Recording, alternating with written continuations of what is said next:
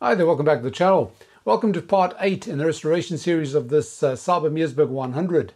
This is still not the final one. I've been away for a while, so I've had less time to work on the project, but it's coming along, and it's coming along at the rate of that it takes paint to dry. If you've ever done a cabinet like this, where you strip it down to the wood and you give it the color and then you give it lacquer, you'll understand what I mean. Lacquer takes a long time to dry. So this thing is still nearly there, but not quite. And I decided I needed Bluetooth. This thing needs Bluetooth. The speakers this thing's got needs Bluetooth. And I would be committing an absolute crime if I didn't give Bluetooth to this thing. So this is what this video is about. I'm adding Bluetooth using one of those boards that I've designed previously and shown you all. And I want to take you through the procedure because there's a very interesting little trick on how to switch on Bluetooth in this radio. This radio was made to have switched something, and in this case Bluetooth, when you push the phono button. So if this sort of thing piques your interest, stick around, enjoy the video.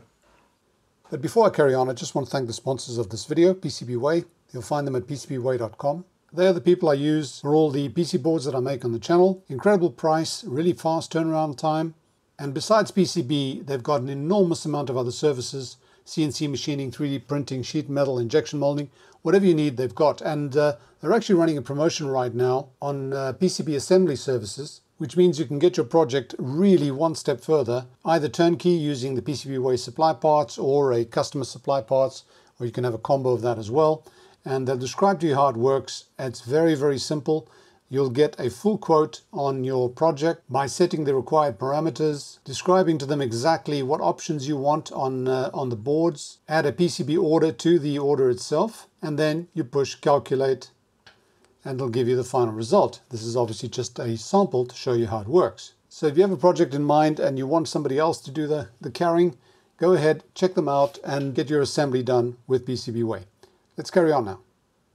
I'm sure you'll agree with me that with speakers like this thing's got, you definitely need Bluetooth. And I'm adding one of my Bluetooth modules on the board that I've designed. I won't go into too much detail on this because I've done a video on it and I'll link to it above. You can have a look at that. And in fact, the boards have been slightly improved.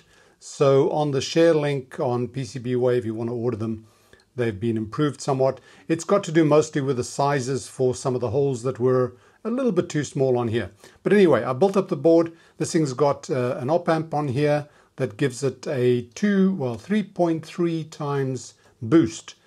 As you may know, the signal from these little modules is just slightly too low for the phono input on the back here, and the volume then doesn't match. If you're listening to radio and put Bluetooth, you have to up the volume. So this is the Bluetooth module board, and I've got the respective wires on here. Now what have I got on here? Well, it says here stereo output. This thing has only got mono, so effectively these two bands or channels that come out of here get amplified. They go onto there and they become one. So we've got a single link on there, left and right. You can do that on here because there are resistors prior to that, 1K resistors that allow you to make the stereo signal mono without shorting the outputs of the op amps. The decoupling or coupling, the capacitor coupling, is done with these little, these are Panasonic 1 microfarad capacitors. You can use whatever sort you want. I like these because they fit nicely. I'm actually running out of them. Got to get some more. And so our signal comes through that wire and it comes out here. The signal and ground. Okay, that's what we need to worry about.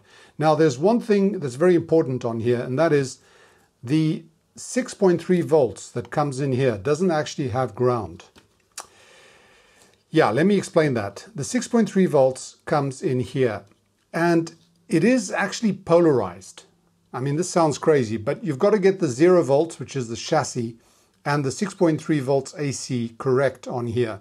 The reason for that is that when you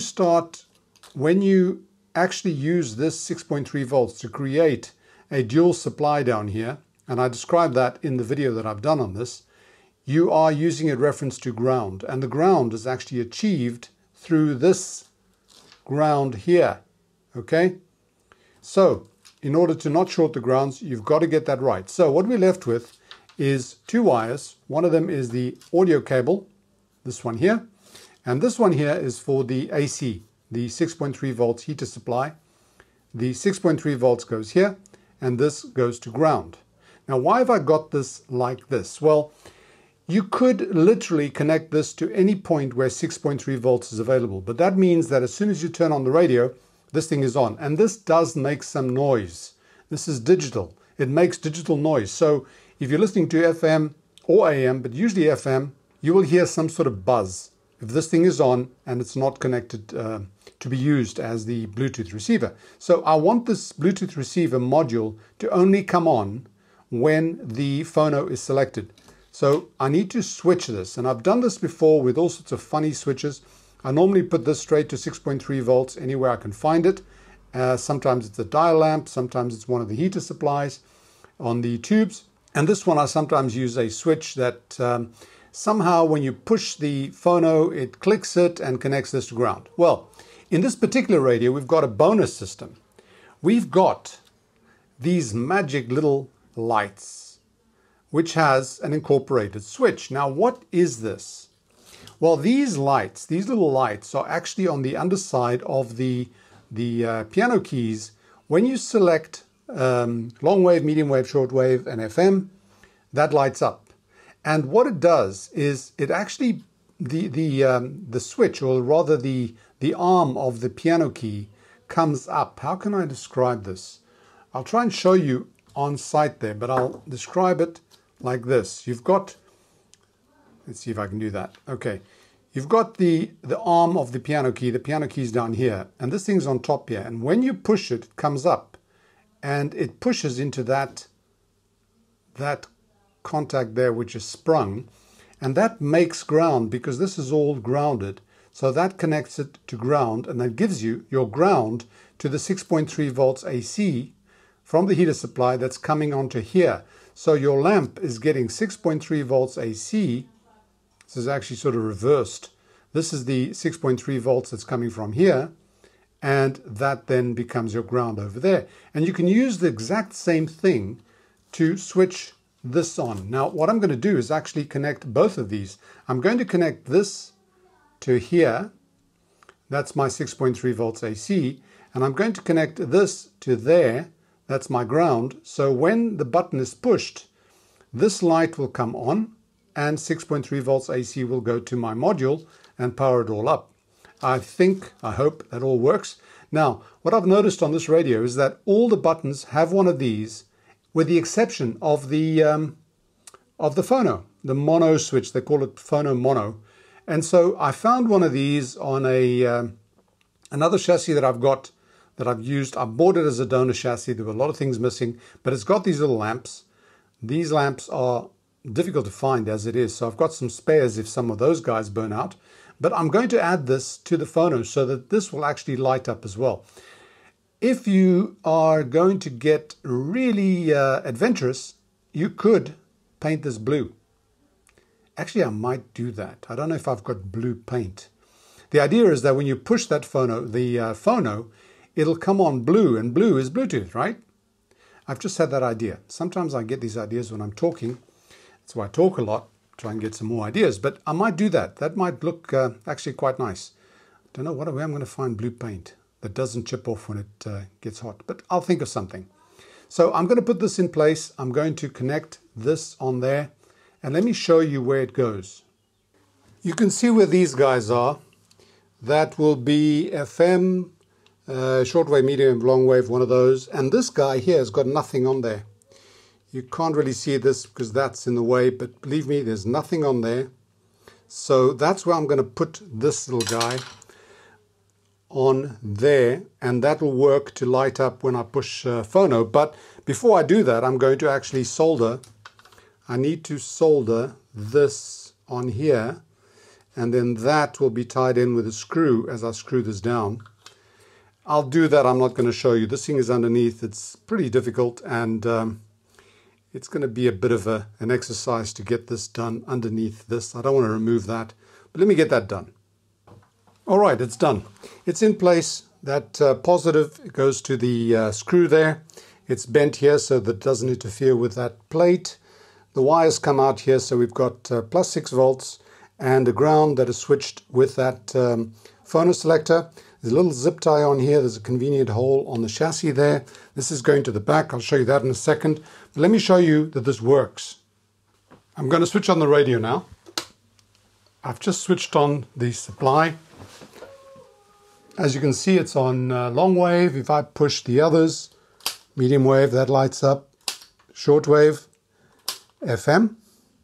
And now we've got the phono lights up. And what's happening on the Bluetooth module, as you can probably see, the Bluetooth module is now switched on. It's seeking. And if I put it onto medium wave again, watch that little blue light. It disappears. I push it on phono again. And there's our Bluetooth looking for a connection. Okay, let's carry on. Now the next stage of the operation is to connect this to the back here. And what I'm going to do is I'm going to let this wire, this is the supply wire, the 6.3 volt supply wire, come along here. And I'm going to connect, I'm actually going to connect the audio to those two over there. This is the external phono plug. There is ground, there's the phono in. I'm not going to use those two. So I'm going to connect this like that, okay? But before I do that, I want to make sure this thing stays in place. So I'm going to shorten this and I'm going to probably zip tie it to that leg or that leg and make sure it all stays nice and neat at the back there. I'll get right back when I've done that.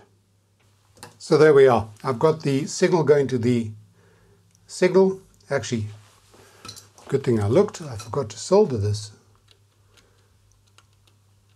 I'll just solder that to here. The ground is there. It's zip tied to that leg just to keep it a little bit more sturdy. This is supposed to look like it can be easily removed, and it can.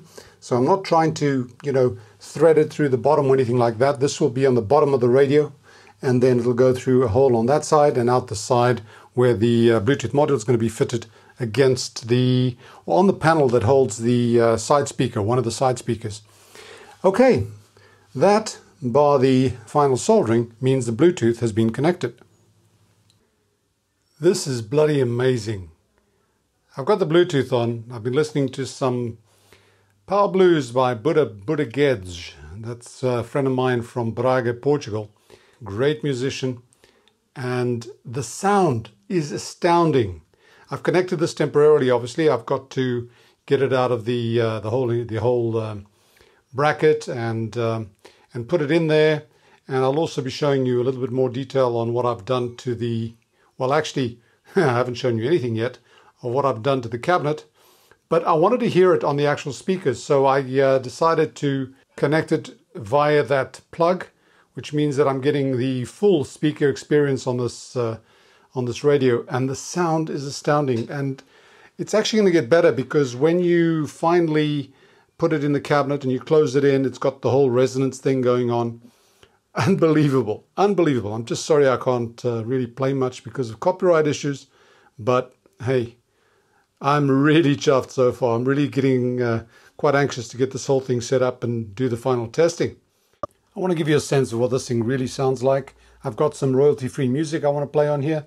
It's not the ideal, but it's going to have to do. I've connected the speakers in there, the cabinet, incomplete as is, but is ready to play through the actual speakers. I'm going to connect this up, put this on, and I'll put the microphone on the other side of the cabinet so you can hear what it sounds like. So let's get started. I've got, let's put that on.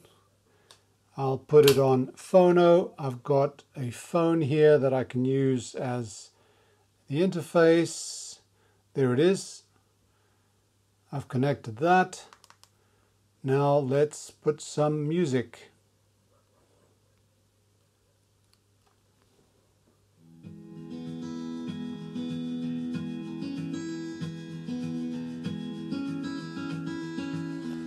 I'm going to shift the microphone to the other side so you can get an idea of what it really sounds like.